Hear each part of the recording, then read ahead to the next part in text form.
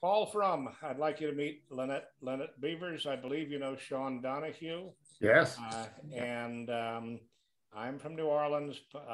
Sean is from Pennsylvania. You are from basically Toronto, is that correct? Yeah, well, Hamilton, but roughly Toronto, Canada, yeah. And Lynette is from the greater Charlotte metropolitan area, which is to say, I think Rock Hill in South Carolina or something like that.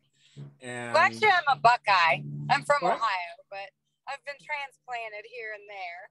Well, anyhow, and she's with her beautiful children. Now, do you have all three of your daughters in the car here? Yeah, they are. Okay, well, let's introduce them to Paul and Sean. Hannah, come up here to the camera. This one is my favorite. This is the youngest. And Hannah, say hi, everybody. Hello. Don't be shy. It's okay. Hello, Hannah. How old are you? Can you tell everybody how old you are? 17. How old are you, Hannah? 17. No. How old are you really? 16. No. Yes. yeah, That's how old she thinks she is. Girls 8. can lie about their age. It's okay. I'm 11. Okay. Oh, you're 8 going on 11? Yeah. You're only 8 going on 11? I want to be 12. Oh my God. No, I wanted 13. I thought you were 8 going on 25. No, I'm 13. Yeah. Well, Oh, you're 8 going on 13? Okay. Leah, your turn. Oh. Leah. This is Leah.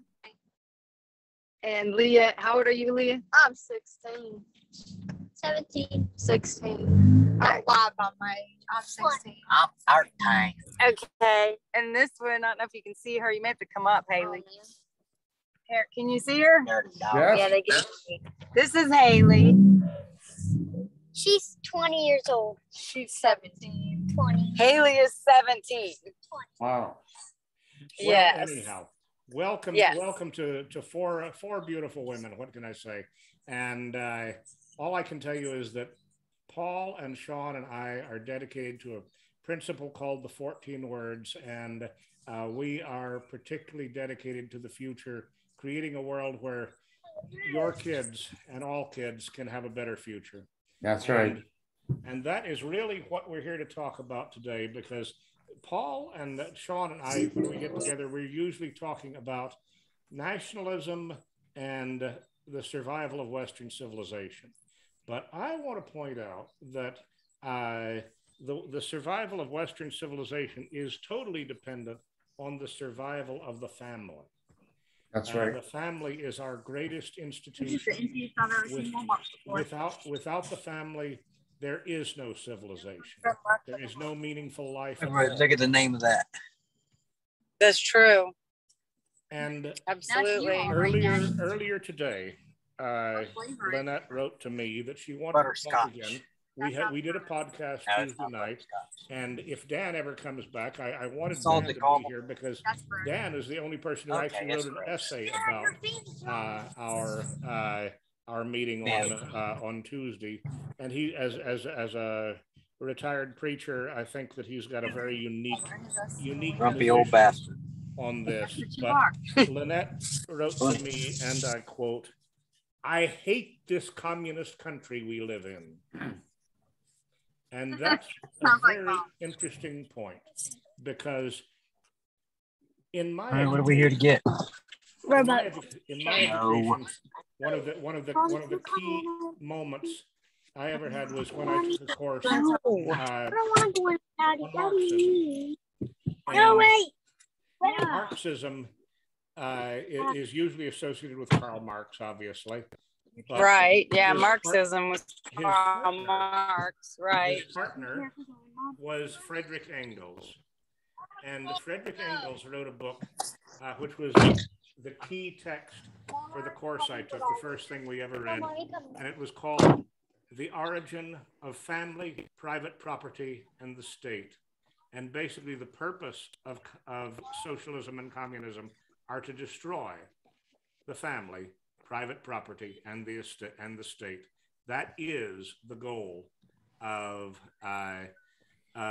communism today. And so basically, I want to start out by asking Lynette why she wrote that this morning. because it inspired me. I hope it'll inspire you all. But I want to know specifically what it is, because she's going through a lot right now. Her family has been under attack for a long time. And I want to hear about this. Okay, so here we are. We're about to get out for Christmas break. And, you know, of course, the kids have school days. There's, I don't know what, 12 days, I don't know, out. But we literally just moved to South Carolina from Georgia. And I was homeschooling in Georgia. And I decided, I did some research in the area that we checked out the schools, checked the reviews, you know, greatschools.org. And they said, oh, the schools here are great. So I was like, okay, let's sign Hannah up for school. So we put her in school. Wait, okay, hold on. And she's been having some stomach issues, like she has anxiety and she was having some stomach ache issues. So she's been home for the last 3 days and they said, you know, oh, you only get 2 parent notes. After 2 parent notes, that's it. You have to have excused doctor's notes, you know? I want these. I was like, okay, so you can't have the days that you're only allowed to miss so many days of school. So apparently. No. I got the handout. So yeah, it's just there's always an organization or government entity or someone, agency that's telling you what you can and can't do, what you have to do. You have to do this X, Y, Z. So yeah. So it was basically the fact that your life is regulated right down to the minute by a state authority that you were writing about this morning. You can do this forever. Right. I mean, because these kids spent 2 years in foster care, you know, where they didn't even have any control over their lives. They had no control over their lives. They didn't know when they were going to see their parents again. Had no idea. I mean, somebody was telling them, you know, where they had to go, what they had to do. And I mean, they couldn't even pick up the phone and call me. They weren't even allowed to have phones. That's terrible. They couldn't have phones for 2 years. At, 13 years, 14 years, they weren't allowed to have phones. And just, yeah, it's just horrific to me. I understand that child abuse really does happen out there. I mean, it really does. But for innocent families that are accused of it, that it's really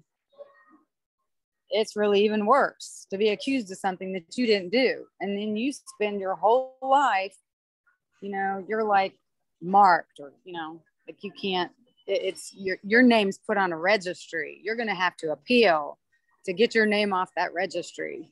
Well, do you want to tell Paul and Sean? I mean, Sean watched the video from the other night, and I don't think Paul has. But no, I haven't. Why don't you tell? Just give Paul a summary of exactly what you're talking about here. Okay, so Leah, the 16-year-old, the one with the long hair, she had. Where's your sister? Okay, yeah. If they're right there, go with them. It's okay. Okay. All right. So Leah she was in the last year of her elementary school. And there was a schoolgirl that, you know, it was just typical kids. They didn't invite her to a slumber party or something. And then they made a video about her at the slumber party and then posted it on social media. And then at the end of the school year, one of those children went to the school counselor with her mother lying, saying that their dad was taking showers with her and her younger sister. Well, and not just that. And oral sex, yes. Oral sex in the shower, yeah.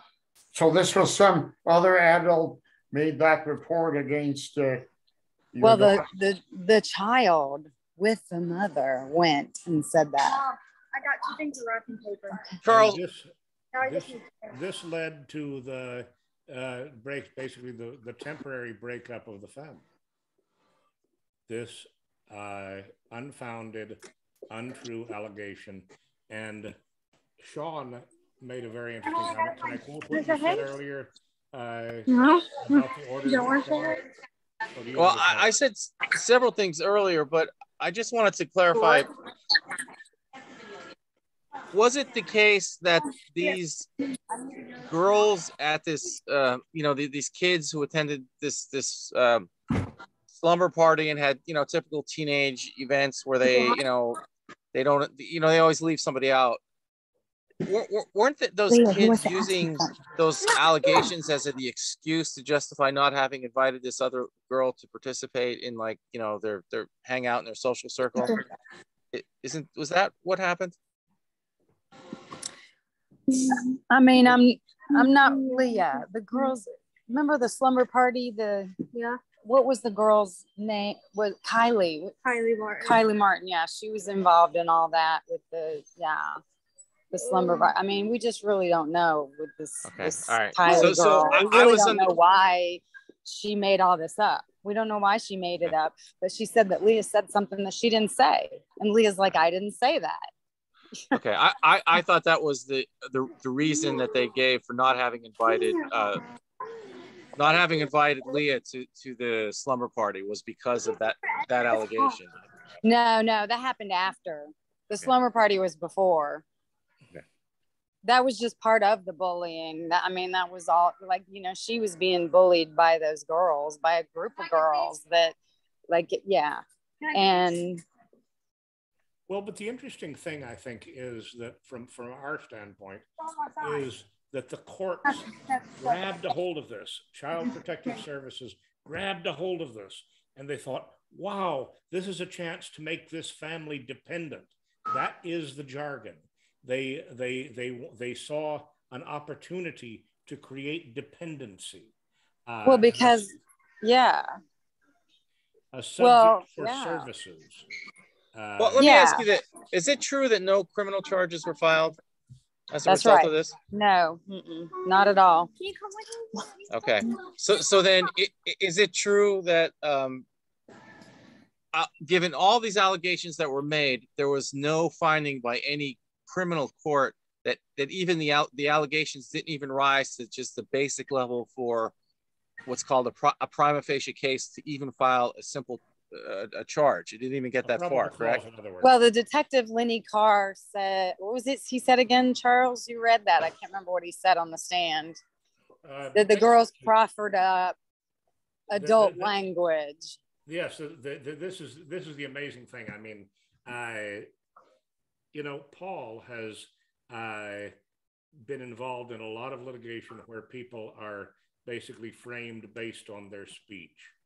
And this is a very interesting case because the investigator said that your kids absolutely categorically denied everything, but they spoke in such an articulate, clear manner that it was obviously adult speech, and they were coached. Been coached. Okay, well, let me ask. I want to make sure I understand this because I'm not certain I do. This is not in criminal court, right? This is not. Okay. No, this defects case is closed. Okay, so it did not reach the stand. So absolutely no probable cause or any type of criminal charge was ever presented to any court. Is that correct? Is that right? Correct. No criminal charges on this were filed. The children were given back. Defects case is closed. No, not on this, but yes, there's another incident, but we can't talk about. Sean, they retaliate. Just so you'll know, there's a retaliation case here. Yeah, I'm not surprised that they would get mad because it seemed to me that they stepped all over themselves in that this case, the opinion that I read seemed as if a judge was finding facts were not based that were not rooted in any evidence. It was just deciding that I'm saying that that this, I find this to be credible, therefore I find this to be a fact, therefore it is. It also seemed to me as if the judge herself was sua sponte, adding stuff that wasn't even in the initial basket of allegations. And the judge felt that from the point forward where she had spoken, that her opinion alone would then become evidence, and no one would ever trace it back to find out, okay, well, where are you getting this from? And that's why I asked the question, did this come from some sort of criminal case? But the judge made it sound as if she was citing to criminal, as if a conviction had taken place, and now this was the ramification of family court, but there was nothing like that. So I don't, it appeared to me as if this judge was trying to set this up so that there would be a charge in criminal court, and apparently one never came. So yeah, I mean, this judge, even her name is Sandra Miller, and she's actually retired from the county we were at. Like after our case went up there, she retired. She ran from the bench after that and retired because, I mean, Jack, I mean, here he's an innocent Marine Corps veteran, served in combat, Afghanistan and Iraq, served our country. We've been married 20 years. I have 3 children. And I mean, he was been accused of something horrific, sexual abuse, which he would never do with his children. And they just took it and ran with it like a dog with a bone, because we were actually out at a Mexican restaurant and saw the judge there with her family. And we were walking, he and I were walking out of the restaurant. She was like, "You're a pedophile and I'm going to prove it." What? Wow. Yes. What? She That actually is did so- say that. That's so, see, Charles, this is what I'm saying. I really thought there was a lot of sua sponte activity in that opinion, and I didn't think. Hannah, will you go get a buggy? That is wild. I didn't know that. That is just. Oh yeah, and she actually got in his face. Like, we took a lunch break, and the judge and he were out in the corridor. Like, she even had her robe on and came out in his face like this to his face. Got in his face.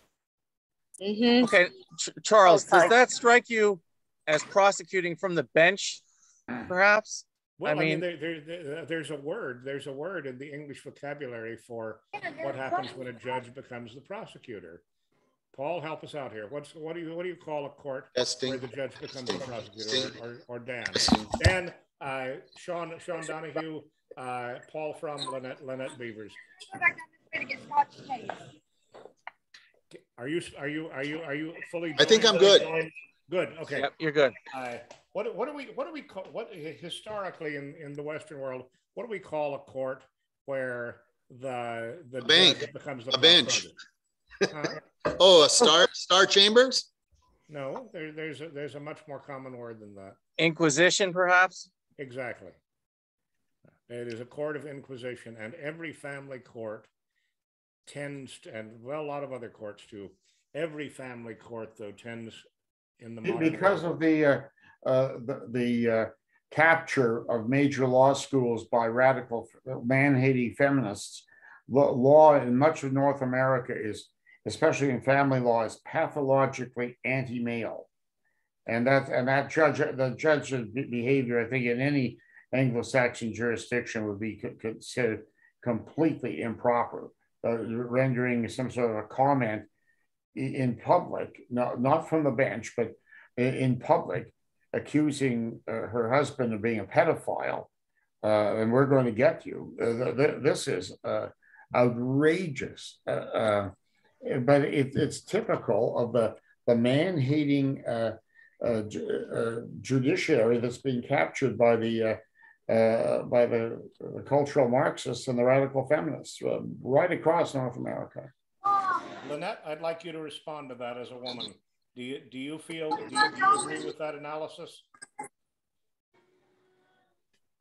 I'm sorry. I had a kid asking me something. What was that question again? The question is, did you hear what Paul said? Paul said that he believes that there is a radical feminist agenda to emasculate people like your husband, and that this is the reason that they will go to such lengths to make up stories and to intimidate, emasculate. I do believe there's some of that going on. I do believe there's, you know, a little bit here and there. I mean, I agree that there's a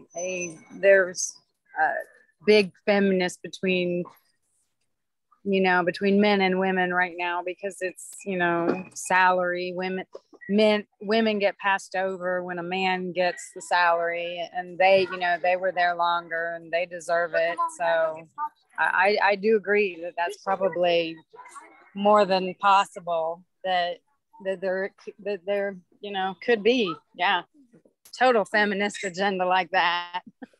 But in the courts, you see, in the family courts, because of the radical feminist takeover of many of the law schools, the belief is that the man is always wrong. The men by nature are just exploiters and tyrants. And I mean, this goes right back to Freud, who was adopted by the cultural Marxists. And his idea was that the family was a great form of exploitation. The man exploited the wife and the children. It was never quite clear to me how that happened, but that's the belief. So men bad. So any accusation against your husband would immediately tend to be believed, rather than, well, look, this seems pretty wacky. We need some evidence. No, if the mindset is, well, men are just like that. Men are just terrible. All men. Yeah, I mean, the judicial system is just horrible when it comes to divorce. I mean, it's horrible. I mean, and the children are the aftermath. The children are the ones that have to, you know, that is cute. I like that. They're the ones that, you know, I mean, they love their parents. They should.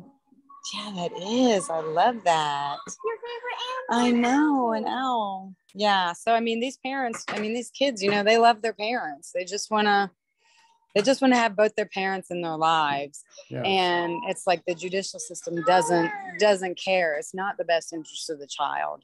It hasn't been the best interest of the child for a long time. It's all about the best interest of the money. The goal is to destroy the family, private property, and the estate for the purpose of promoting socialism and communism. And I mean, you know, I think there's a slightly different angle here. And then I want to turn it over to Dan for a minute, because Dan wrote this marvelous commentary on our conversation the other night. But I just want to quote what George Orwell had to say about this in 1984. That should be one I told you to reject all evidence of your eyes and ears. This is an ornament. It was the final, most essential command. And you know what I see in what I think that Sean is saying about that order that was entered in your case is that the judge is specifically telling you to reject your what your eyes and ears perceived. It's telling your daughters to, and it is prohibiting your daughters from speaking competently. This is Sean and I had a little discussion before we started about whether we should have your children on this program or not. We did on Tuesday, and I just want to make clear that one of my big issues is I want to see children liberated to be part of the processes that affect their lives, and the way that your children were treated in terms of the evidence that they could have given and were prohibited to give is scandalous. It is absolutely scandalous. Yeah. Can we go to the toys? I want to look. I mean, that little girl, by the way, that I say is my favorite. Yeah. They're all beautiful girls, but that little girl was 4 years old. Or maybe 4 at the time of this alleged incident, and to falsely say that about a 4-year-old girl I mean, if you see, if it were true, Yeah. it would be a heinous crime that I think any of the four of us men, we probably, if we had known about it, you know, we might have gone to Georgia and, you know, executed justice ourselves, because it is that horrible. The idea of a 4-year-old girl doing what she was alleged to have done, and she didn't get to speak, and her older sister, who was with her, did not get to speak, even though the recitation of the evidence in court was that the sister was the eyewitness to what allegedly happened. They would not allow the kids to testify at all. But they allowed. They would not let them come to court. The alleged bully, this Kylie, who's not part of the family at all, they allowed her to testify by hearsay that this is what happened. So in other words, yeah, she was allowed to make the allegation, and her words were golden, but our children were not allowed to refute. They were not allowed to refute it. They were not allowed to say, no, this isn't true. This didn't happen. And, you know, I just want to point out that there was a point I love Toy in Story. 1945 where the English and American courts decided to abandon things like the rule against hearsay and to allow people with no personal knowledge to testify as to facts. And Blocks. where was that? Blocks. You got blocks in it? Cool. Charles, can you adjust your microphone input to increase the input volume on your microphone? You're not hearing me? I wish I knew how to do a background. I would do that so you guys don't have to see me moving around. No, it's kind of hilarious, and obviously you're interacting with your. Now you're saying you can't hear me, Paul, Sean? Well, Yeah. no. I don't know how to put a background up. I wish I knew how to do that. Could just. Oh, maybe it's because your microphone wasn't as close. Maybe that's what it was. Is this any better? Much better. Hey, here we go. Much. That was a problem. Okay. Yeah, okay. That's. Anyhow, I just want to make this comment, and this is related to the topics that Sean and Paul and I often talk about. Oh my God, you changed coasts. You suddenly changed coasts. Anyhow, that basically in 1945 the decision was made that outcomes were more important than evidence, rules of evidence. And that was at the Nuremberg trials that closed World War II. And I think that's a very significant moment in the history of Anglo-American jurisprudence, and that we basically should never lose sight of that historical fact that at a certain point, the outcome of a case became more important than the way of establishing truth. And, you know, the judge in this case does seem to have wanted to inform the reality of, you know, what was going to happen in Lynette and Jack's and their kids' life. And Charles, on that opinion, though, there was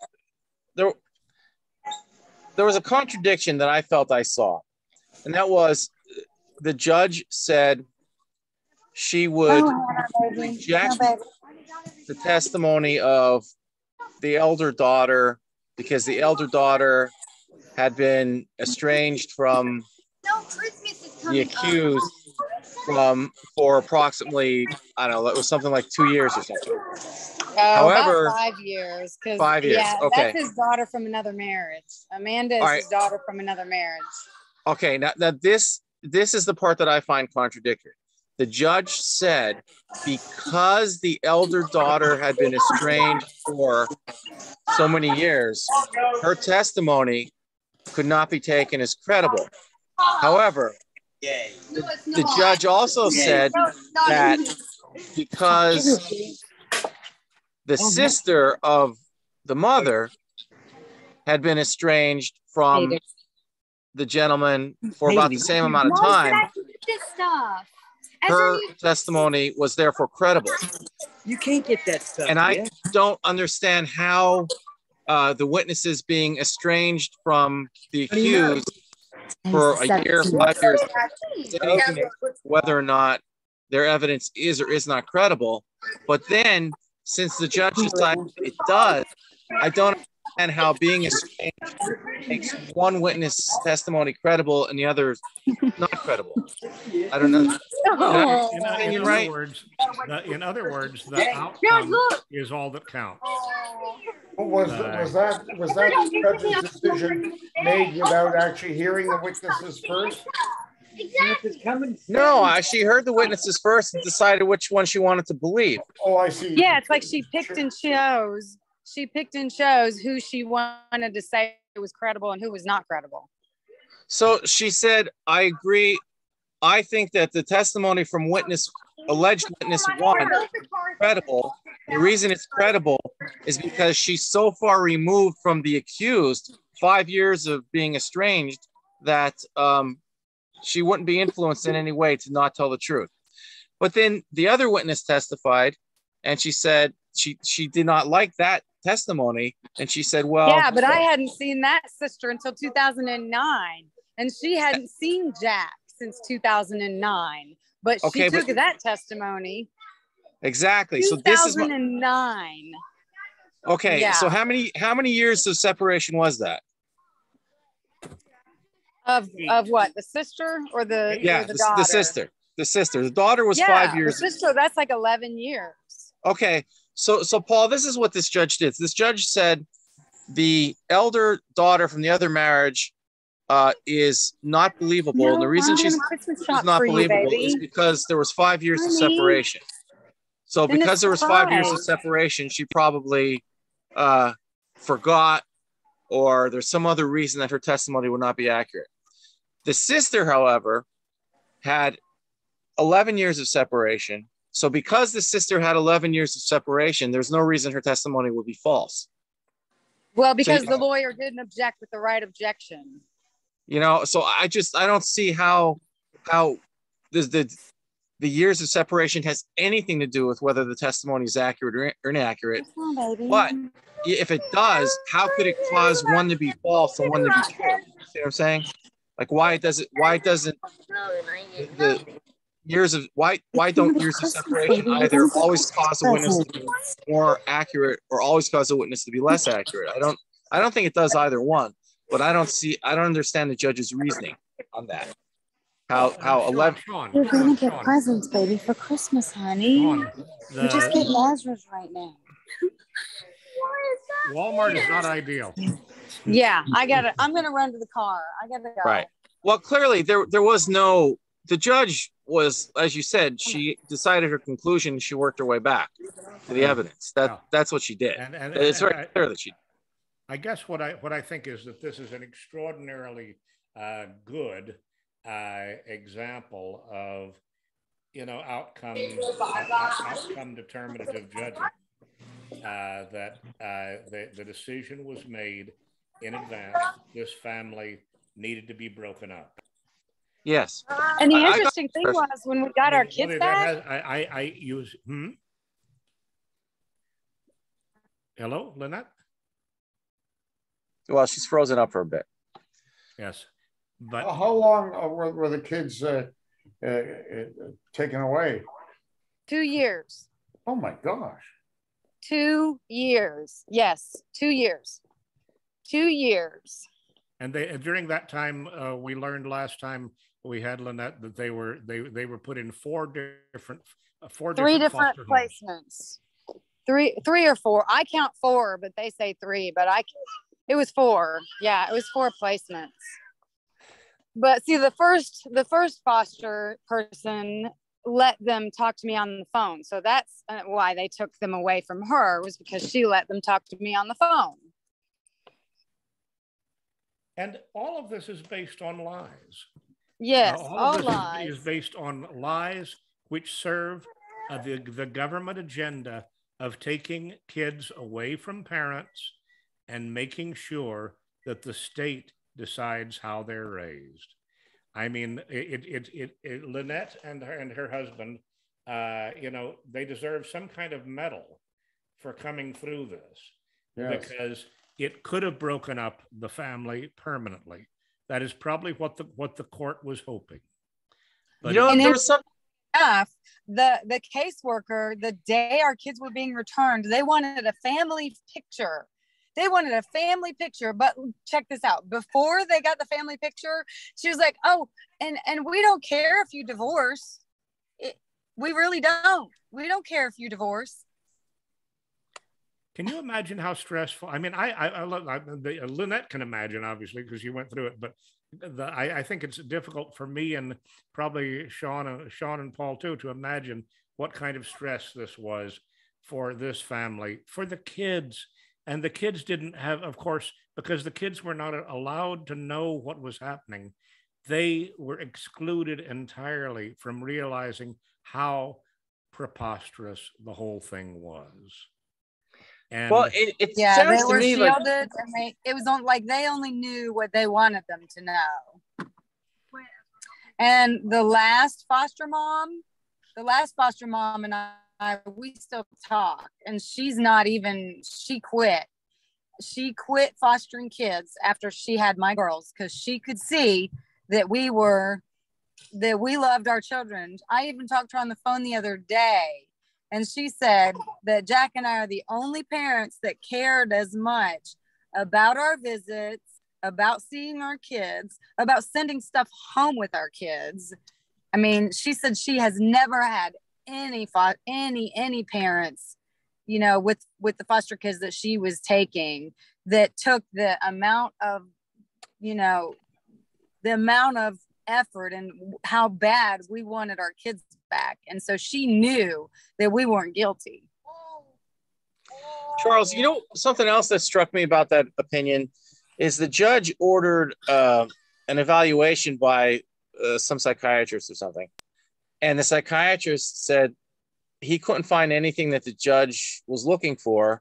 And the psychiatrist said that after doing his exam, he did several different examinations and said not one of them led him to conclude that the accused had any propensity whatsoever to engaging in the kind of activities that the judge accused him of. You know, and it went down through a whole list. There was more than at least three. I think there may have been more of different evaluations that this particular doctor did. The doctor said, "I don't find any propensity towards any of this." You know, and the judge then decided that the test, the examination was flawed, and that the guy beat the examination. That's what really happened here. He beat She was saying that he's been trained well or something on how to. I forget what they said. Dan, I'd like you to get involved here.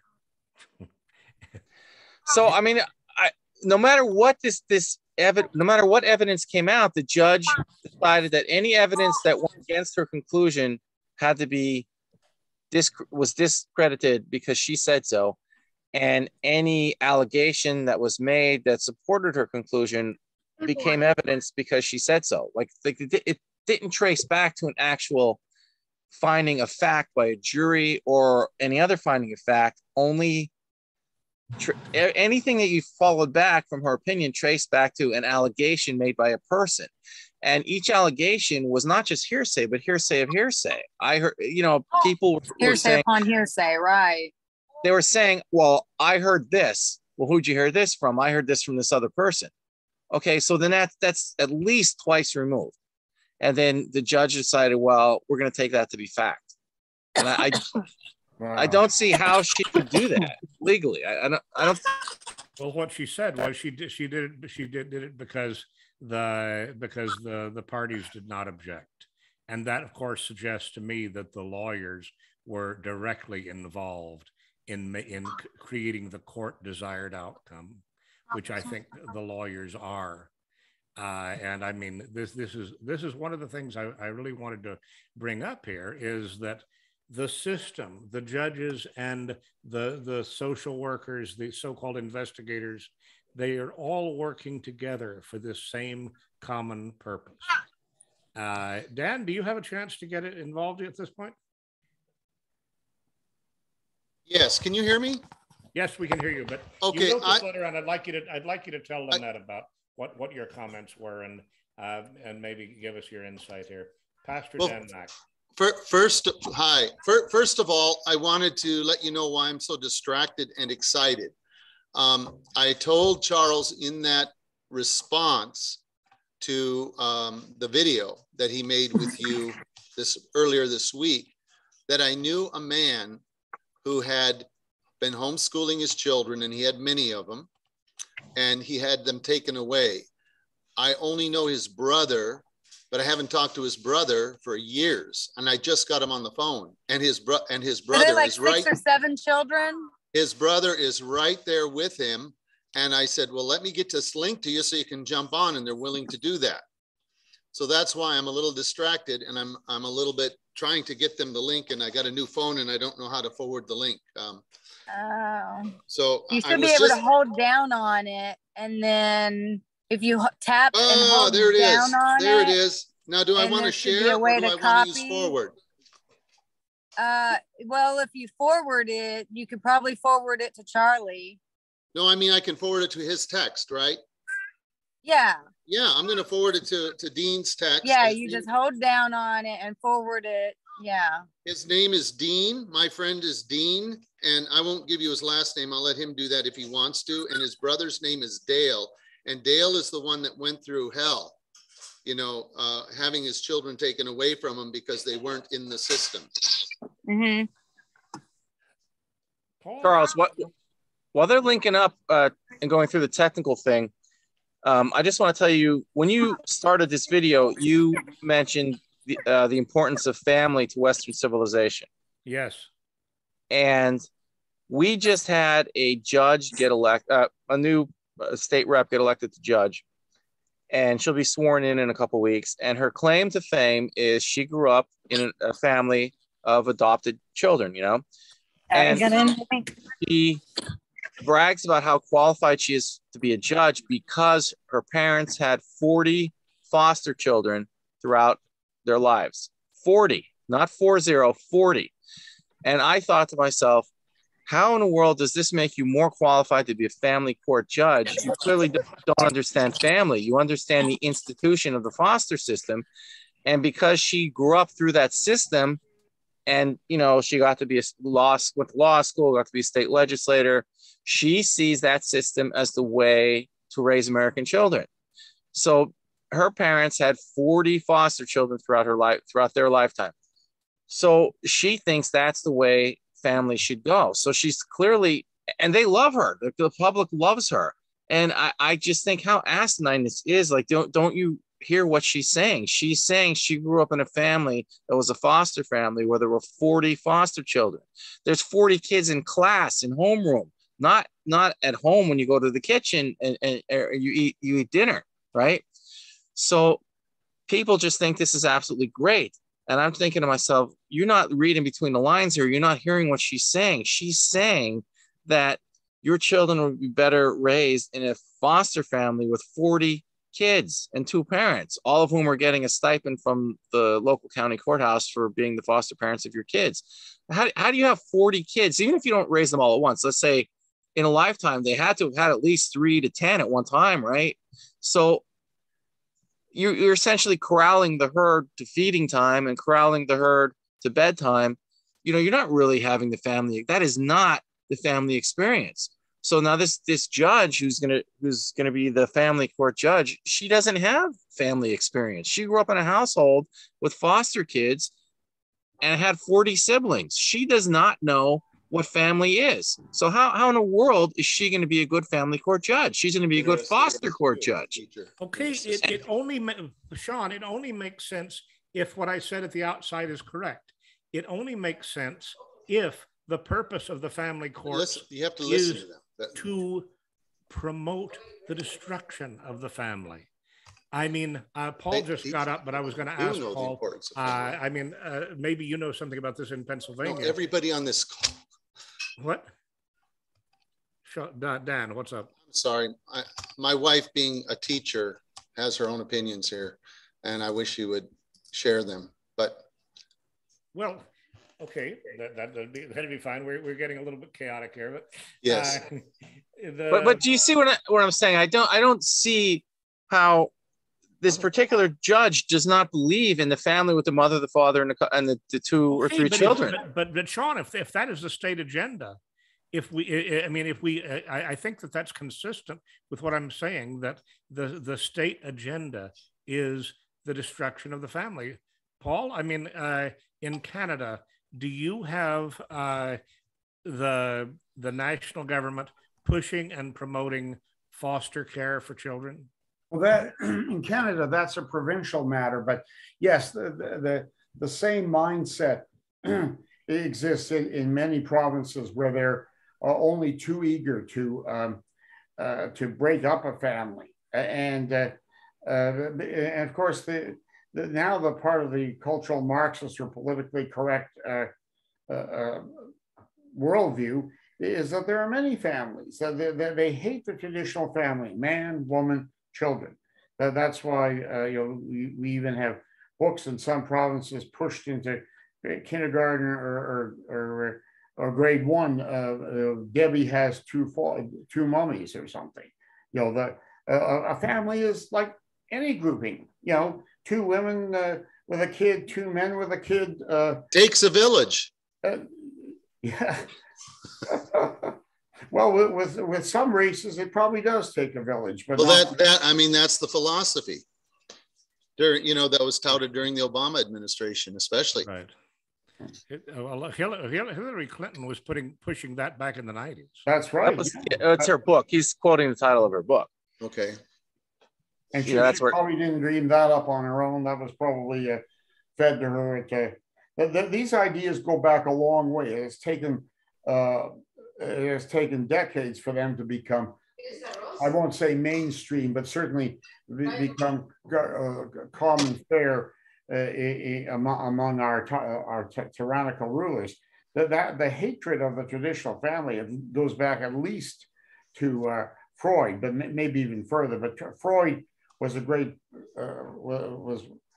favorite of the Frankfurt School because he hated the traditional family. He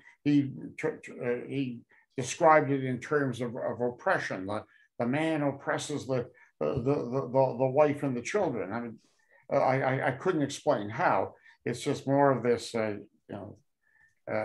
demented turn of the century Jewish bullshit from Vienna. I'm recommending again the book I mentioned by Frederick Engels as a place to start with this: Origin of the Family, Private Property in the State. And that is not even the beginning in giving. I've got a cartoon from the 1860 election where they attributed this general philosophy to Abraham Lincoln and the Republicans.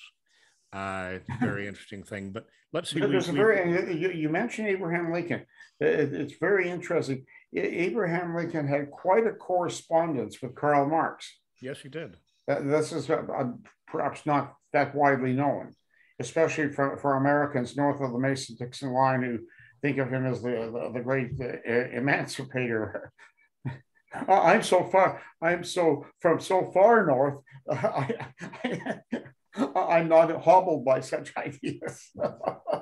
Well, south of the Mason-Dixon line, we know about that correspondence. But let's see, who's this? Who's this from area code 323? That you're in Los Angeles. I'm in Los Angeles. My name is Coach Dean Golden. My brother Dale Golden. We're here. We're invited by Dan Mack because we've had experience in the child custody arena, and he wanted us to call in and listen, and then answer any questions or give any details of our experience. Well, Dan, tell us your thoughts and the connection, because you wrote this long letter to me. Well, I wish I had it in front of me now, but first of all, I have a rather dismal look at the system. I don't really expect the system to change much. And so in a nutshell, I think it has to all take place at home, you know, where Christ is at the center of it all. And unfortunately, that's really a minority of households anymore. I also told Charles and the retired senator, I think that email went to, about the UCC1, and I didn't get a chance to get any feedback from Charles on. I heard of some people registering all of their private property, even their children's, in the all caps name on a UCC1 filing or a UCC3 amendment. I don't remember exactly how that worked anymore. So that Child Protective Services or the agents of the government no longer can make claims on them so freely, if that should ever, you know, happen. Well, may I address something real quick? Yes, of course. Okay. First, we've got to understand how they've taken control of the assets that you refer to as your children and your family. How they named it an asset that they can take away from you. So then we have to go back to God's original plan and what God said, that we're all belonging to God, and none of this man-made system has any jurisdiction unless we choose it to have jurisdiction and we give it authority.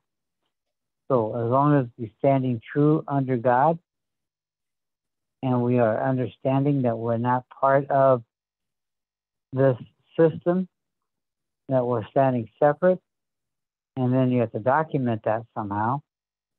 So one way of doing that is setting up a ministry under the 508c1a and setting yourself up as a Melchizedek royal priest under God from the throne room of God, which is God's rule and authority of his government over all creation. And we become his scepter, his rod of authority in this plane. So when you step into that understanding of who you are as a royal priest, that is, you have three areas of responsibility. The first area is being a firstborn, out of the biblical understanding of the firstborn and responsibility, and managing all the assets for the whole family, and being a leader in the family, and having control of all the resources for the family. So you have the responsibility as firstborn. Then you have a responsibility as a sovereign, king, ruler over other people who's attached themselves in your network of your family. Dean, Yeah. could we have Dale share what happened to him and how that materialized, how it started, what the situation was?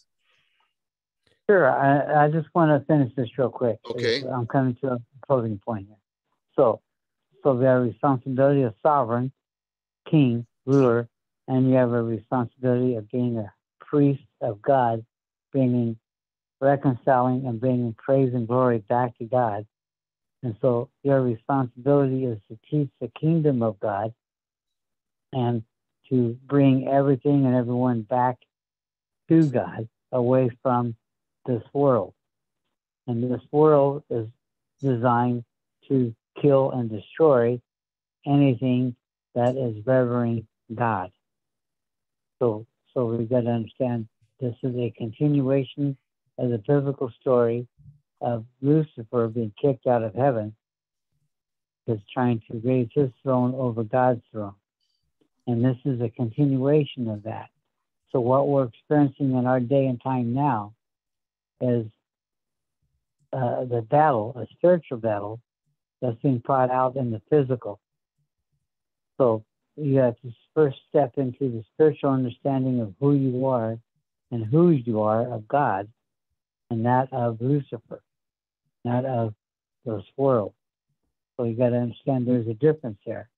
And how do they document that they got authority over you is through your birth certificate, through all these adhesion contracts and everything that they created. Then you got to learn how to step out from away from all those adhesion contracts and stand firm in who you are as a creation of God, not a creation of the system. So once you understand the separation, and then it's just figuring out how to get them to recognize you as being the exception to their rule. And that's giving notice through the 508c1a is part of that process. And so let me I've just got to ask you a very direct question. Do you Yes. think, do you believe that any part of the governments of California or the United States will respect the positions you're taking? No, because they're all of Lucifer under the umbrella of what they've labeled as Democrats, and they are all socialistic, trying to control, dominate, and to destroy anything that resembles God, that reverence God. So they're trying to destroy all that. So we are protected by God once we stand firm with God, and that God flows through us, and we don't take anything personal. We don't have an attitude of revenge or hurt or anything, because we're standing firm with God, and we have no worries because God handles it all. But yes, the system that we're under here is definitely controlled by that Luciferian mindset of destroying. And in my opinion, we as citizens standing with God and God flowing through us need to hold the elected officials accountable for treason against the humanity. And the Child Agency is part of that treason. IRS is part of that treason. All of this is part of the treason. And then the COVID-19 is another part of that treason to destroy the integrity of the freedoms of the God-fearing people. But we need to stand up and put them all under arrest and hold them accountable for treason. Charles, can I ask a question? Yes, of course.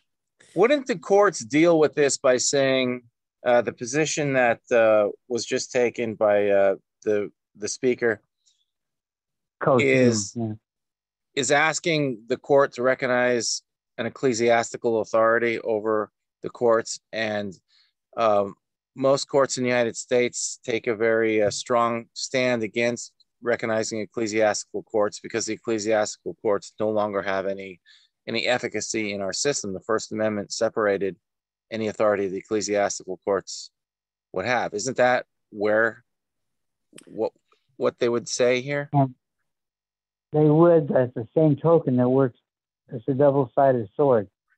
So it cuts against them just as was the same argument. Lynette, I feel like we're kind of leaving you out of all this, and I want to try to bring it back to your topic. I mean, this is maybe something a little bit further afield than what we originally were planning on talking about. But okay, do you have any thoughts on the alternative to the family courts? I mean, what's that noise? I don't know. I'm not sure. Because I mean, I wish there was a way we could come up with something, because I mean, me being an infant, adopted out, I mean, I'm sure those records are sealed. I'm sure it was a sealed adoption. I can't get access to those records. I don't know what really happened. I mean, my parents could have been great parents for all I know. I mean, it's all just a big cluster wonk, and I don't even think I have a real, so I mean, my husband and I were.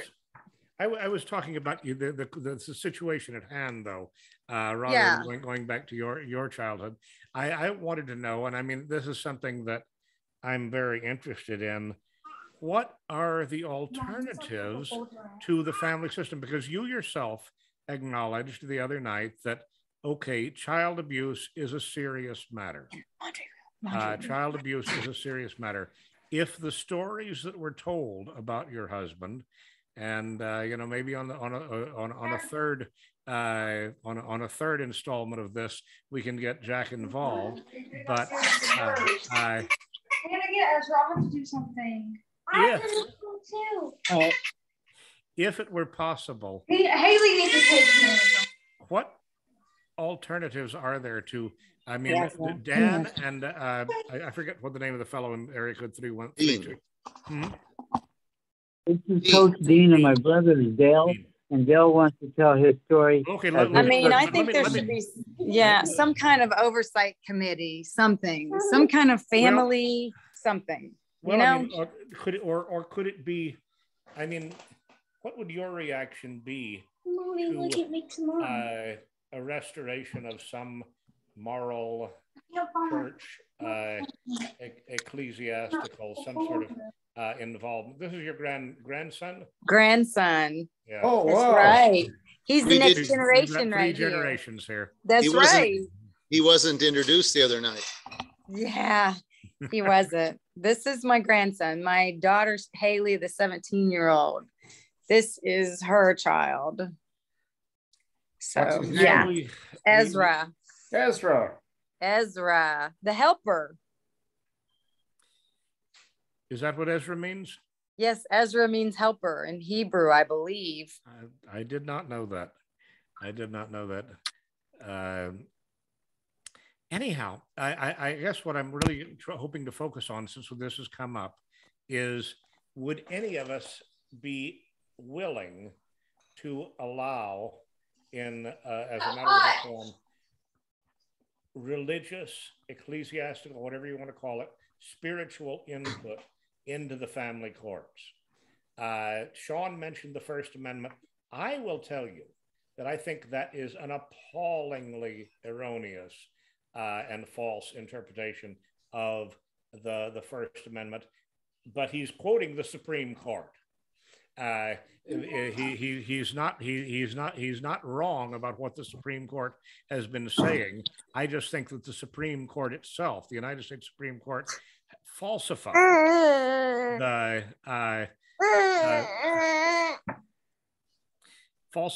the original meaning of the First Amendment. This concept of a wall between erecting a wall between church and state was never ever discussed in the 1780s, 1790s, or early 19th century. And so, in terms of reform, I mean, I'll tell you what my thoughts on the family courts are. My thoughts on the family courts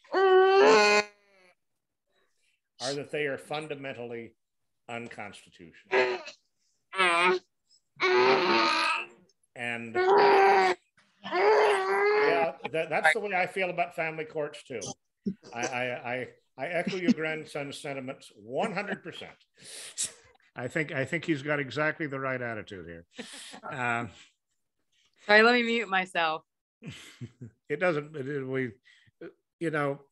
I remember a Christmas many long years ago when I had a newborn son, a 4-month-old son, and we were in church, and our son was making a bit of a ruckus, and Father Holt at Bethesda by the Sea in Palm Beach said, "If anyone feels that the crying of a child is interfering with their enjoyment of Christmas Eve, please see me after the service for a special counseling."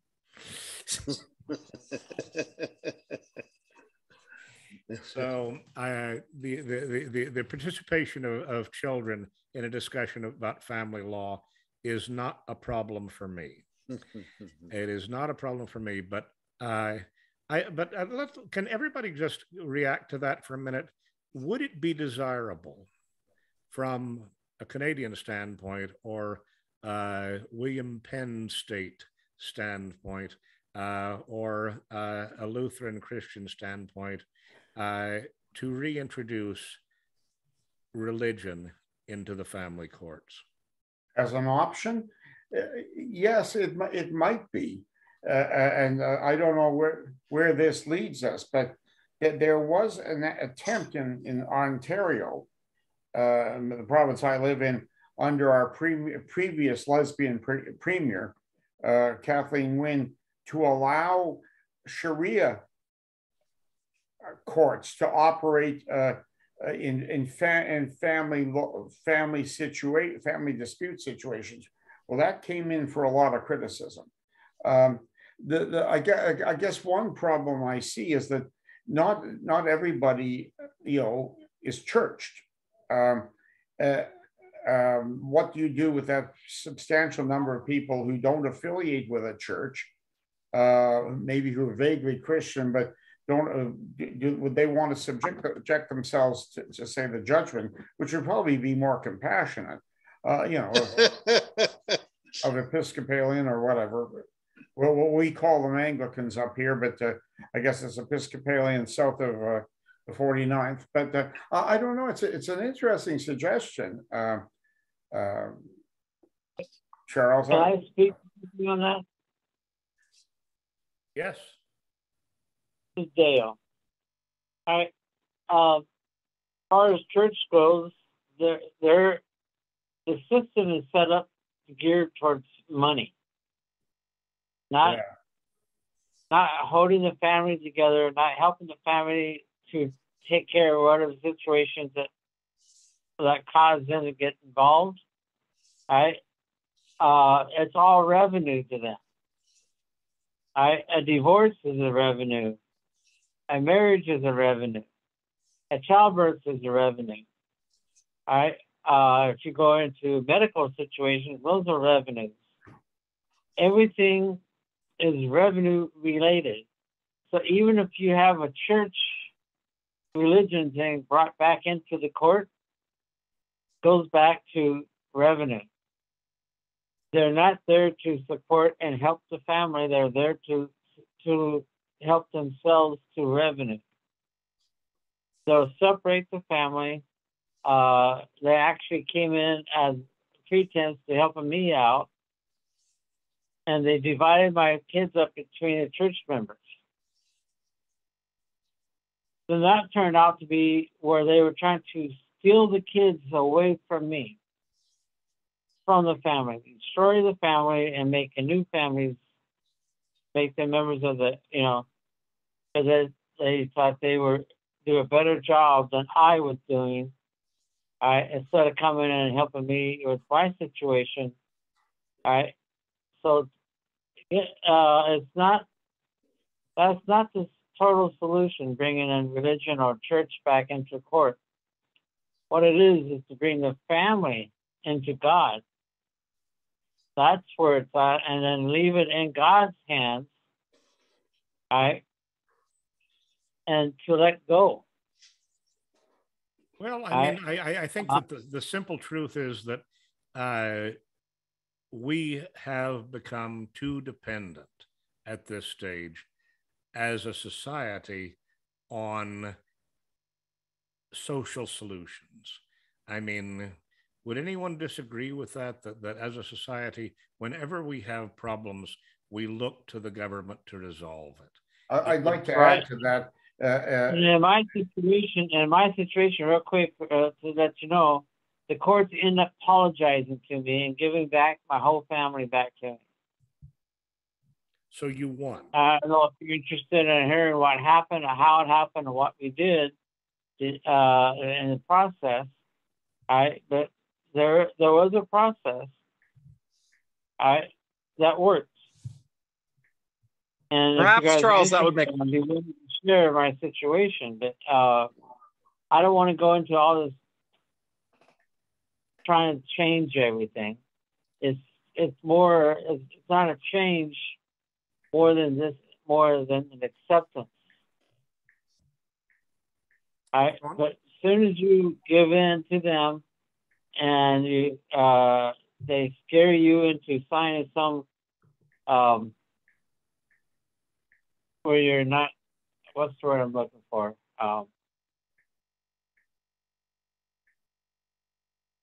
Compliance. Well, you know, I think that we're basically kind of going off. I mean, this is a very interesting digression here, but it's not quite you know, where we're headed with Lynette. And I appreciate Dan introducing us, and you know, we will probably have to do this on a separate show here. Appreciate, thanks for your honesty. I don't have time right now. So I'm gonna let you guys go, and maybe sometime in the future we can get together. Well, I certainly hope so. Right now, I have 9 kids, right, and the family that was united back to the courts, and the process that we went through. I can share what we went through, but if you're not interested, fine. I'll talk to you another time. Well, thank you very much for coming by. Thank you so much. Anyhow, I mean, it brings up all sorts of interesting problems, but I mean, there are 2 thoughts that I've had about how we could reform, and the libertarian in me says that, I mean, obviously I'm a fan of ancient Rome and Greece, and in ancient times, there was only one way that courts could ever get involved in a family matter, and that was through contract, through the enforcement or interpretation of contracts. Yeah, that's where I enrolled you. Yeah. And I mean, one solution would be that we could basically. I would kind of favor this, but I don't want everybody's reaction to it. We could abolish the family courts and say that courts will only get involved to the degree that families have created contracts among themselves. The ancient Roman, the ancient Greek, and even the ancient Egyptian contracts for marriage, they covered issues like, I mean, separation. The typical exhortation was, let this couple live in happiness and prosperity, but if not, you know, they'd come in advance and talk about who was going to get the kids, who was going to get the fig trees, who was going to get the carriages, who was going to get the cattle, and you know, if they're, you know, X number of kids, this will happen. If there are X number of cattle, that will happen. And they'd consider all things in a room, I think. I'll go back after my call. One thing that this would do is it would require people to think real hard about, you know, their life plan. And in a sense, it would resuscitate that absolutely hateful old-fashioned concept of individual responsibility. Yes, that makes a lot of sense, Charles. I'm going to have to leave the conversation, but if I don't get a chance to do it before, I want to wish everybody Merry Christmas. Merry Christmas to you, and I want. It was nice to meet you. Paul, I hope that you'll be willing to come back and continue this dialogue at a future date, because I think this is really key and critical to you know, the larger issues that we're concerned with in terms of the survival of Western civilization. I agree with you, and yes, I would. Okay, God bless the Red Ensign. Well, you know, Charles, one thing that struck me about Paul is Paul's still under the crown, where they actually have a much more inquisitive system than what we have. And Paul was astonished at how inquisitive American judges have become, to the point that he thinks, boy, we would never allow that here in Canada. And I just thought to myself, boy, isn't that quite a change, where you have a Canadian who's under the crown justice system saying that they can't get over how inquisitive an American judge is acting sua sponte, because the crown is much more inquisitive than his system, you know? I'm not entirely sure that's true, but it's I mean our system comes from England, and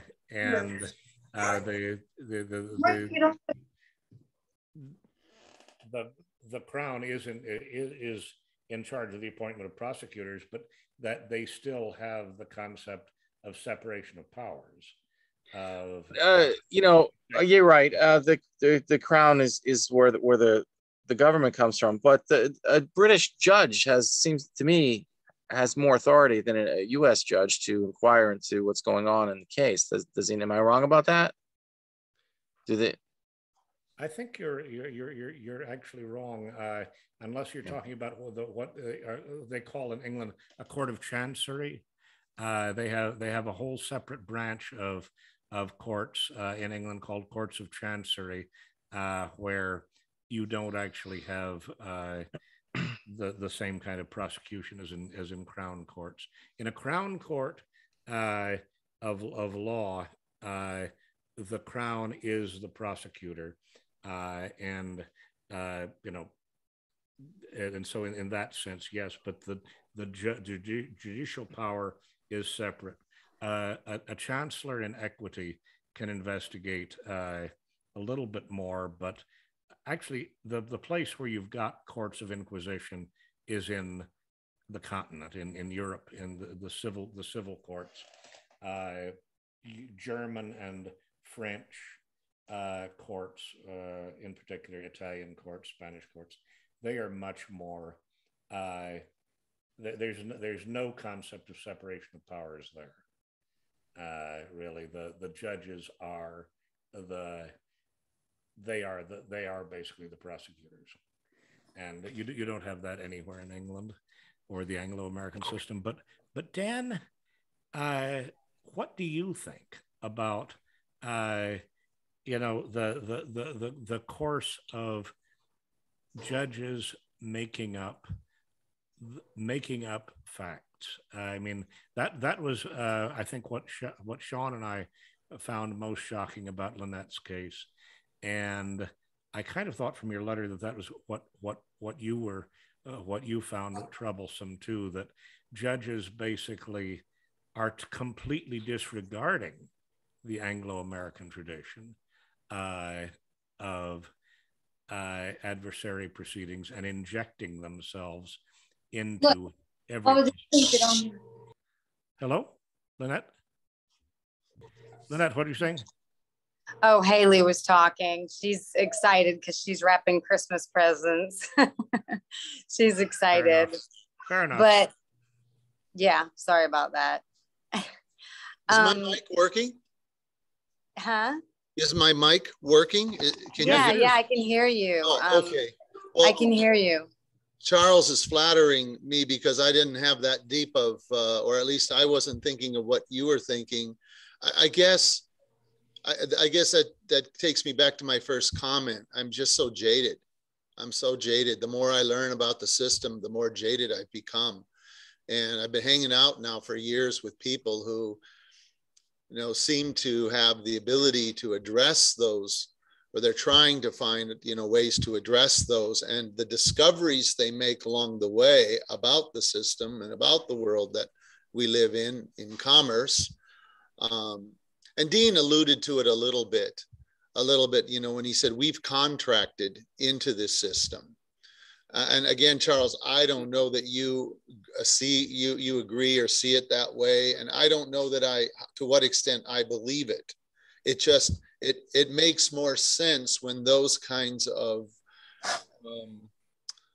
what should I say, philosophies are offered. Makes a lot more sense to me than to think we're going to get justice from some people in the system that are moral. I really don't. It seems the higher you go, the more immoral most of them are. That's what it seems. Lynette, I mean, one thing that maybe you would you like to explain how you got your kids back? Because I don't think I know that part of the story. I mean, you start off with this atrocious allegation, basically that your husband is guilty of really reprehensible conduct with the children. You deny that all along. The children deny that all along, and basically no one listens. So Yeah. how did you get the kids back, and what kind of insights does that give you to the children?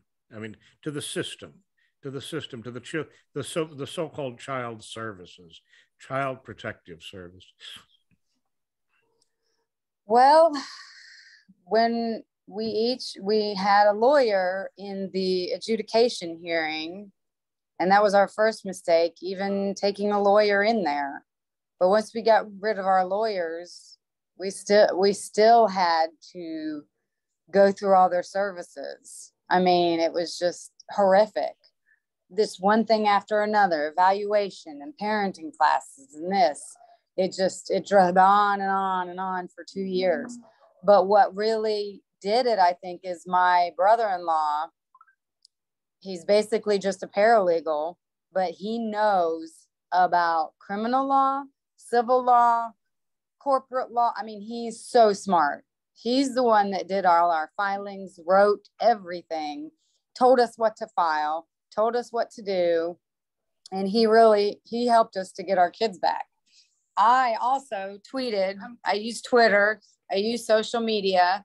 I got involved and I got our story out there. I made a banner, a picture of our family with the flag behind it, the United States flag.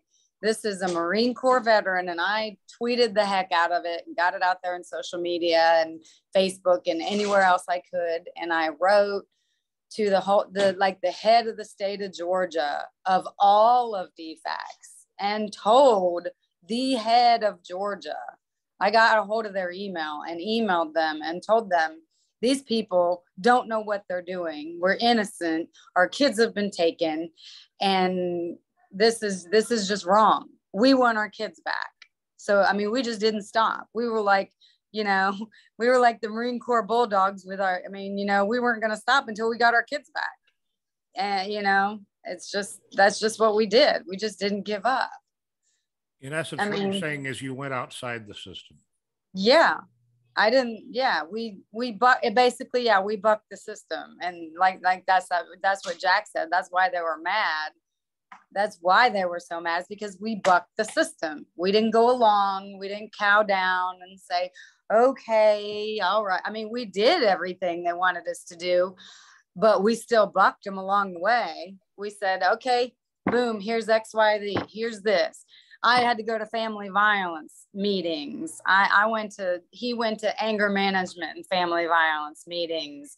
And we went to all that. That wasn't even part of the narrative. I know, right? Charles, I have a question though. I still can't understand, how is the judge able to take away children from the parents when the government exercised its discretion not to file a criminal charge? I don't understand that, because the government is saying we don't believe a crime took place, or we don't have any evidence of a crime. So if the government is saying we don't have evidence of a crime, therefore we're not going to file a charge, then they run the family court and they're saying we don't have evidence of a crime, so we can't file a charge. We want you to take their kids away because we can't get them on something in criminal court.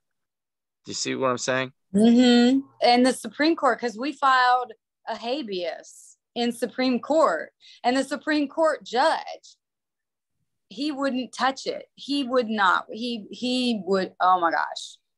He said no. The adjudication order, this stands. He just. I mean, wow. And in the order that was entered, I mean, the judge said, I think this is the bizarrest statement. The judge said, it was not made up. It is not a fiction. Wasn't that the word? It is not a fiction or a fabrication. Was that it? What I can't get around it though, Charles, is why wasn't there a criminal charge levied? You see what I'm saying? There was no fact-finding process. Well, okay, because it basically isn't necessary to serve the government purposes. The government purpose is to make these people dependent. I mean, in other words, Lynette and her husband, Jack, had to restructure their lives entirely on getting their kids back in their lives. Why? And that Okay. made them dependent. Okay, but is there any statute in any state that says if family court takes children away based off of an allegation of a criminal act of abuse, that the government has a limited number of months before it can file a criminal charge alleging that abuse? Because if the government, you just kicked him. if the government says, well, we're not going to file criminal charges, Your Honor, at that point, isn't that enough for the family court to say, well, if you're not filing criminal charges, you're telling me there was no crime. If you're telling me there's no crime, I'm not going to take the kids away. I can't take the kids away. Okay, every court has a different burden of proof, and every system of law has a different burden of proof, and the order that they were applying in the standard of proof they seem to have been applying in this case that Lynette was involved in, it appears to be mere suspicion or suggestion was enough. And that is because of this doctrine called the best interests of the children. The doctrine best interests of the children effectively eviscerates every other concept in the law, because judges are given the power and discretion to do whatever they think is in the best interests of the children, and it is a completely subjective standard. Well, the way that opinion read, without explicitly saying it and almost explicitly saying it, the judge essentially said, just in case it's true, we're going to implement this. Exactly. We're going to implement this punishment just in case it's true. So what recourse does absolutely right, by the way. I think that is a correct analysis. What recourse does a person then have, because there was no criminal charge filed, so he doesn't have a right to appeal, and when the kids become of age, then the issue becomes moot. So the courts will. It does not become moot. As a matter of fact, that is really what's going on in the Beavers family right now. What's going on in the Beavers family is that they are contemplating what happens when the first kid turns 18, and when the first kid turns 18, she wants to file suit, and she will file suit against the abuse she suffered. The kid could file suit. Yes. Basically, I mean, the parents have that right too. But I mean, I don't think Lynette wants to talk about the fact that they have been slimed. They have been the subject of retaliatory prosecution in a completely separate matter, or almost completely separate matter. In order to create, okay, so this is what I'm getting at. So they chose not to file a criminal charge in this case, which is, as far as I'm concerned, and what I'm concerned with apparently doesn't matter, but it seems to me that because they chose not to file a criminal charge, they were saying, we don't have anything to back up the allegations we're making in family court. So then they went out and they're trumping something else up to make it look like, well, we eventually found something. Lynette is nodding, and Lynette is nodding, and I think that's well. I mean, it matters in the sense. I mean, I don't think that the word substantiation was in that order, but Lynette was saying that this is one of the favorite Department of Children and Family Services words. It was the allegations were substantiated. It is a lower. It's a lower proof of the bar. Yeah. What did they call it? I can't remember what she called substantiation. But what I don't understand, and I'm struggling with this, is how could anybody claim that the allegations are substantiated if the same cause, the evidence was alleged evidence that something similar happened someplace else at a different point in time to somebody else, right? A daughter through a different marriage. Yeah, right. Mm-hmm. Okay. So the judge said, because I find that it happened there in a completely different place, in a completely different state, in a completely different jurisdiction, I'm finding that it happened there. Therefore, it had to have happened here too.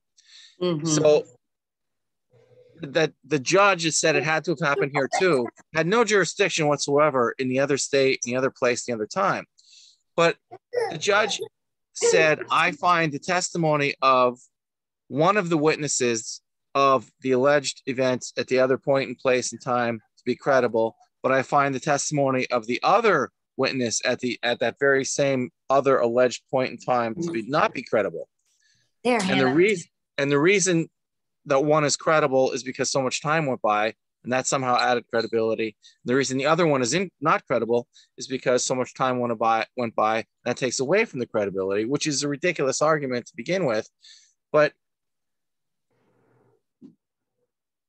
if there was any credibility to the other argument, right, the other allegation, isn't the witness who the judge found to be credible herself guilty then of not reporting a crime if it actually happened? Because it's like she's saying that the sister who says she witnessed something many years ago, the stepsister, the older one, the stepsister of Lynette, says, well, Your Honor, years ago I saw something and thank God I was there because I intervened and I stopped it from happening, right? So if the judge says, okay, that other witness is credible, well, then the witness's own testimony is that she didn't see something happen. She saw a situation that she thought could result in something happening, and she intervened to make sure it didn't happen. So if she's credible, then that credible testimony is that something did not happen. So do you understand what I'm saying? Because she intervened. Yeah, how do you take a father being affectionate with his daughter and turn it into something horrendous, you know? Okay. I mean, he was all right, not. Now, okay. All right. Okay. Now let's say that. Okay. Now that part there was like saying something did happen. So then, if the testimony, I'm not saying that. But yeah. I know. Yeah. So, but if the judge says, okay, that means something did happen, then isn't the witness who's testifying to have seen something happening also testifying to the fact that she failed to report that she saw something happen? You see what I'm saying? Because if something happened, didn't she, as an adult, her duty wasn't to intervene. Yeah, why didn't she call the police? Her duty was to call the police. Exactly. So when I read the judge's reading of that testimony, the testimony to me either said, at that different place and time in a completely different state, in a completely different jurisdiction, that alleged witness either really saw something and really intervened to make sure it didn't become a crime. If that's the case, then she's making herself out to be the hero, right? And she's also testifying that nothing actually occurred. So if nothing occurred, then the testimony is that nothing happened, not that something did happen. However, if her argument is, no, I saw something happen and that thing I saw was a crime, and then I took the bull by the horns and I intervened so that another crime wouldn't happen. Well, then you're admitting that, okay, great, you're the hero, but is she really trying to make up for the fact that she saw something happen? She didn't report it as a crime, but she's making up for it by saying, yeah, but I prevented it to make sure another one didn't happen. And boy, do I deserve credit for that. So either way, either of those two arguments, I think, makes that witness uncredible, not credible. Because if that witness saw a crime and didn't report it, well, how in the world is she credible, right? Because she would be complicit, right?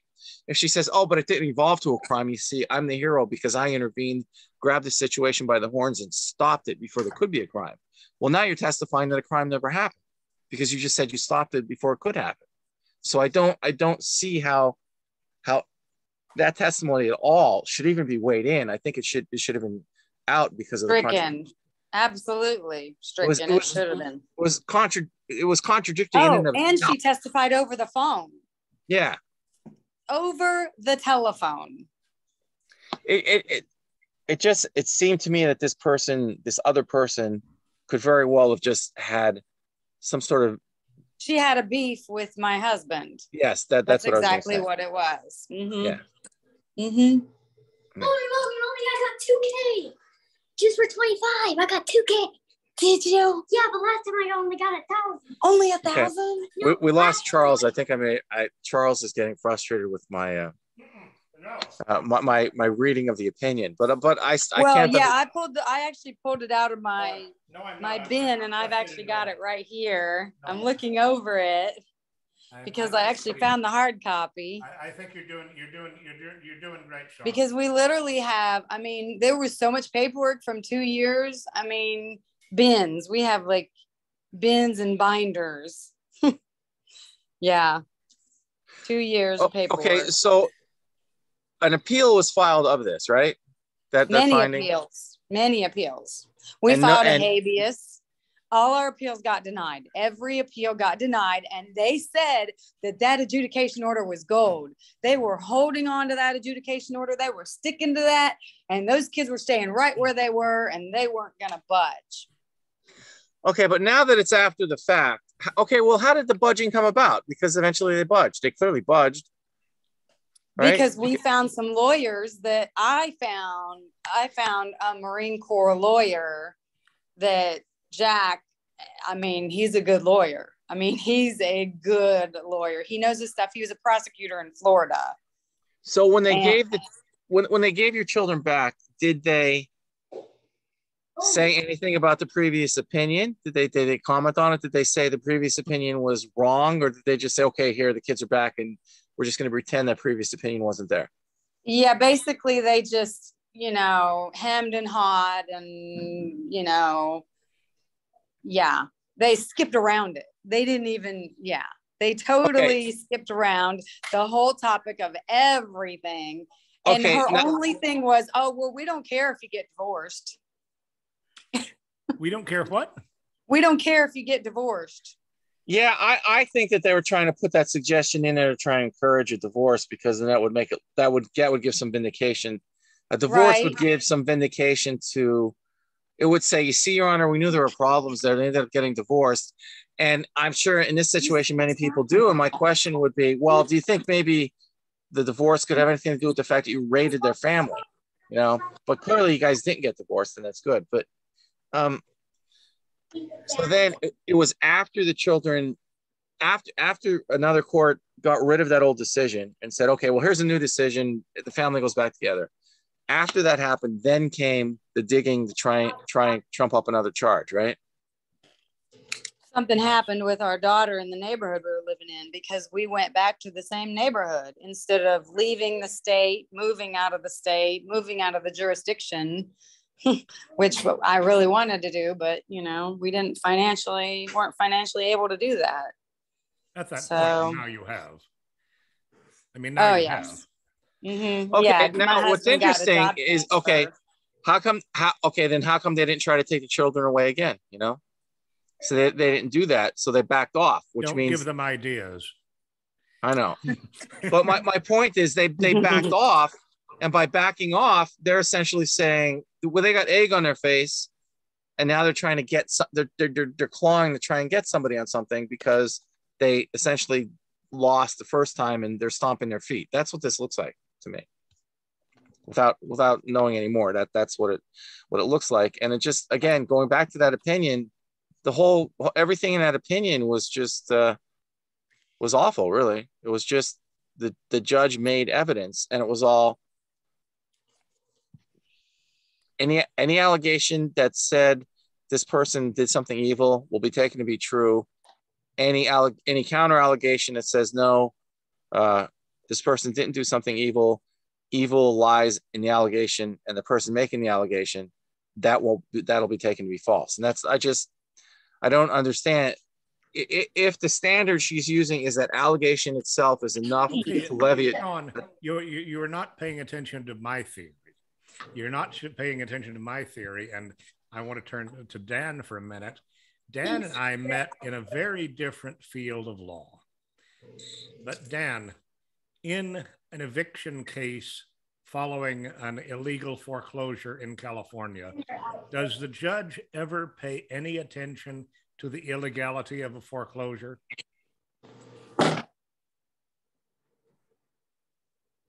Are you there? Dan Mack? I don't think so. No, they don't, because the outcome is what's important. What's important in an eviction case to perfect a California non-judicial foreclosure, all of which basically are illegal. To perfect that process, you have only one possible outcome, and that is to evict the people who have been wrongfully foreclosed on. And in exactly the same way, you have to either get the people to divorce, get the couple to divorce, and or take their children away in order to maximize the state's power. And I think that what we really need to focus on in family and private property, and, you know, the state, as in the election, the family, private property, and the state, the courts are actively involved in subverting all three institutions for the furtherance of, what did Lynette text me about this morning? I hate this communist country. It is a country that has adopted the ideology and the practices of communism. What time do we close? Okay, give me 5 minutes. In essence, I mean, you know, I hate to say it, but people like Sean and Jack, who were in the armed forces and fighting for liberty, they were in essence fighting to empower our government to turn completely red, in the sense of communist, not in the sense of Republican. Did I lose everybody all simultaneous? No. No, I think you're right. I think there's no question that our country's moving not just socialist but communist. I think we're absolutely doing that. I just, you know, I'm at a complete loss here, because it just seems like there's so much power here that was exercised over this family, and the courts just seem to have so much ridiculous amount of power, and particularly family court. And like I told you, there's a woman just elected judge, and the brag in the newspaper was that she came from a family that had 40 foster children. Her parents had 40 foster children in their lifetimes, and that was celebrated. The paper wasn't saying that's a terrible thing. How can you raise 40 children and they all turn out, you know, okay? I mean, clearly they had been denied affection, because how could you show affection for 40 people, right?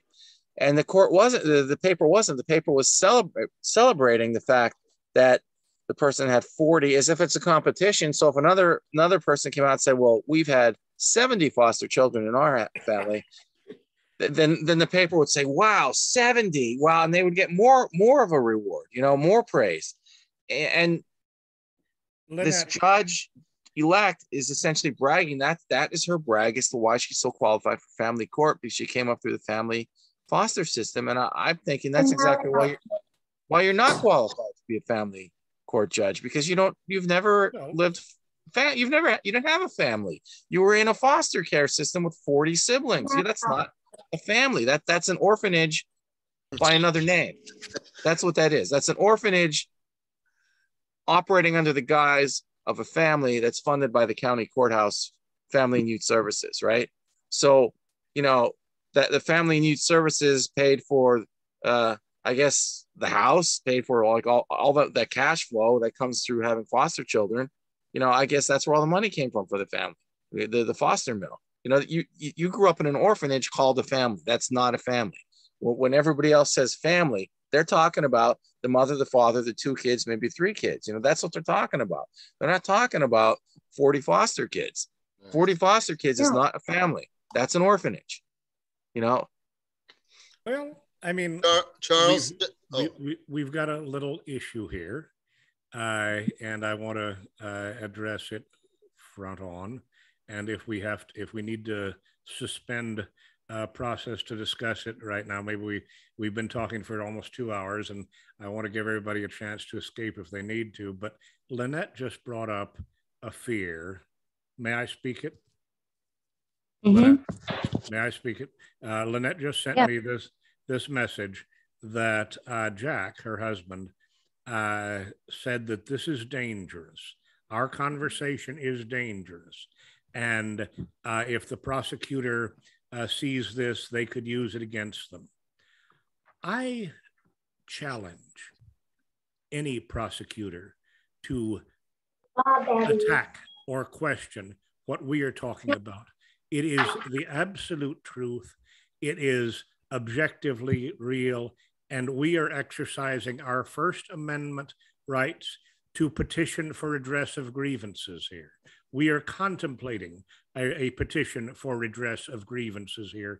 We are discussing our freedom of religion here. We are discussing our most fundamental rights, according to the United States Supreme Court, to protect our family and our homes. This is the essence of what it means to be an American, to have this discussion today.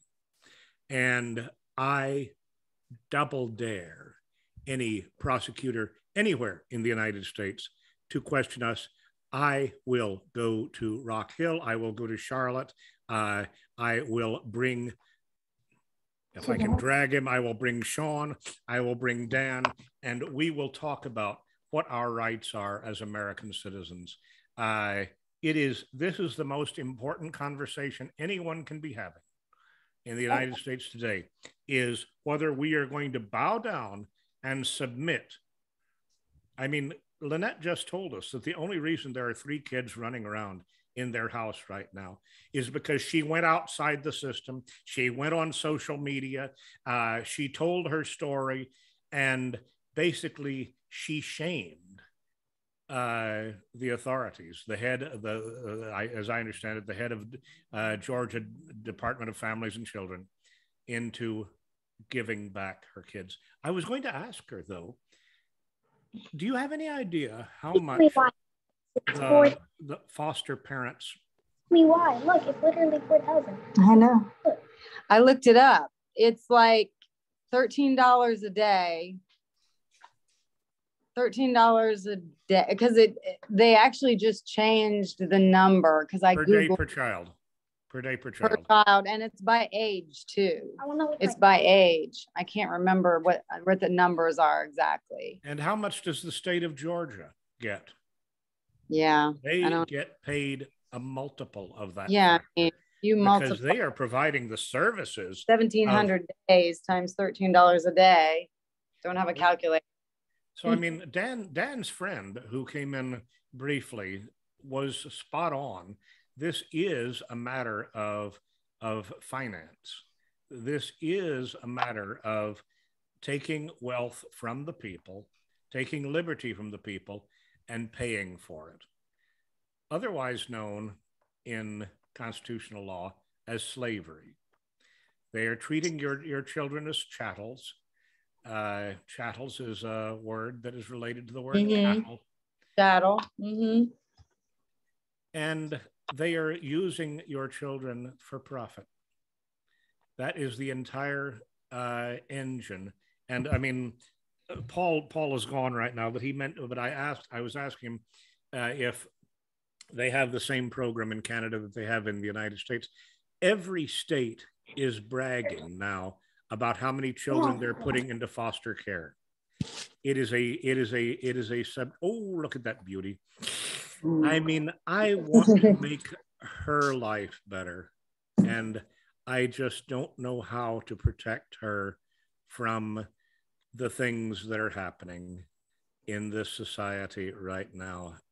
I mean, I really do think that abolition of the family courts is one of the possible routes. And, you know, that doesn't mean, if we abolish the family courts, it doesn't mean an establishment of state religion, although the First Amendment arguably applied only to the federal government, by the way. Okay, Charles, just let me point this out. In the past, I tried to find out how much money comes into Pennsylvania for workforce development resources, and of that, how much money per any unit of measurement, let's say person who gets workforce development resources, comes into the state, how much of it makes it to a person, how much of it ends up in these various NGOs, 502 whatevers, and how much money gets clipped off for the state government. And I was never able to get everything I wanted. That's part of the reason the government came after me with harassment charges, because I wouldn't back off of requesting this type of information. And anytime I did get information, it was very clear to me that they set up a funding stream where the government, right off the bat, the states clip off a very large amount of the block grant for themselves. Then it goes down to the counties clip off a bunch, and it goes to another NGO, a 502. They clip something off. They subcontract to somebody else. The subcontractor clips something off.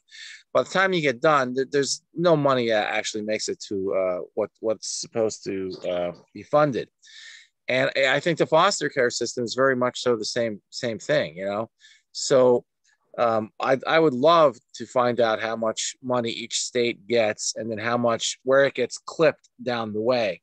And I would imagine that the families that are getting the money to be the foster care farms are not getting anywhere near the amount of money that the government is clipping off at the state capitol to pay for a headquarters with a bunch of general counsel lawyers and a general counsel's office, a bunch of administrative assistants, stuff like that. If you go and you try to find that information, they're going to come after. They're going to say you're harassing them with requests for information. They're going to file some kind of nonsense charge against you to get you on something. So you have to stop, you know. But anyway, I think that would be a very good way to go about it for what you're trying to do. I think that would probably be the way to go. It just in Pennsylvania we have that same problem with what I'll call orphanages by another name, or like his phone, and I'll call. Like so many foster kids. Just sent me an interesting thing that is this for? Yeah, this is for Georgia. How much do foster parents get paid in Georgia for ages 0 through 5? Monthly stipend is $768.63. Daily stipend 25.27. Then 6 to 12, the total amount goes up, but the daily stipend goes down. That's kind of weird. I don't know how that works. It says 829, 16, 16, and then 13 and up, 901, 85, 29. I think there must be an error there because the amount goes up between the bottom and line. But again, that is a form of welfare to the foster parents. That's one way of analyzing it. It's a form of but what Sean is saying is much more significant, that it is redistribution of federal money to the states to empower greater influence of the states over people's lives. Dan, what are you thinking? Well, it just takes me back to, just real basic sayings: follow the money, commerce. It's all about commerce. And, it takes me back to even people in some of these groups, they would say, well, until we stop paying taxes, we're just funding interests and things like wars that we don't agree with and we don't support. Excuse me. Sound unhealthy. Oh. And that's where you hear, I don't know what the answer is. A lot of churches talk about Romans 13, and they say that we're supposed to submit to the authorities that God has ordained, to be our leadership. And I'm having a harder and harder time all along when I look at this administration, especially. And, we're supposed to obey God rather than men. How do you reconcile render unto Caesar that which is Caesar's with turning over the temples of the money changers in the temple? Well, Jesus was angry because they turned a house of prayer, a sacred place, into a house of commerce. And I guess what we're talking about here is the sanctity of a family unit and the sanctity of honor and truth telling and witnesses, and that's been pushed, you know, to the wayside by the skilled attornment of attorneys, which are just, you know, it's just endemic to the system. And agents who go, oh, you know, I can work for the government. I can get a government job, you know, and all the benefits. We're all following carrots. I don't know what the answer is, other than, first of all, for me, it's just to recognize that. And I don't know how many pastors or church leaders really recognize the depth of these kinds of issues and statements.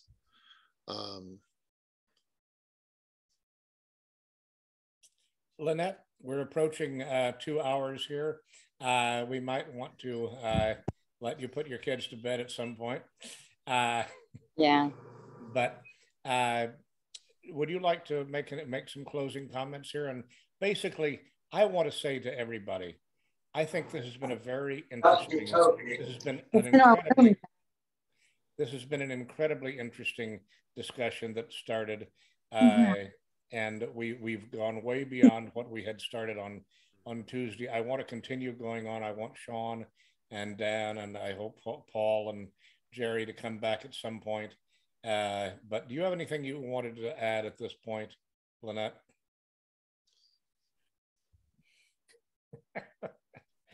It has been a very interesting evening. So Lynette, you get the last word here. Yeah, sorry, had to make a call. Thank you guys. I think it's something that could be talked about, the family unit, you know, preserving the family unit. That's just what we want to do. As far as the threat of retaliation, I want to say, if anyone is listening or will listen to this in the future and is contemplating retaliation, I say, please bring it on. I can't wait. I absolutely, positively can't wait. I'm waiting for you. So anyhow, it's a week before Christmas Eve, and I hope that we'll have a chance to gather again before then. But if not, Merry Christmas to everybody, and Happy New Year, and we will continue this discussion. And if there is retaliation, it's not going to discourage us. It's going to make us 10 times more determined. So Dan, thank you. Sean, thank you. Lynette, thank you. Thank you to all Lynette's children and to Jack. And let's talk again as soon as possible, okay? Good night, everybody. All right, bye-bye.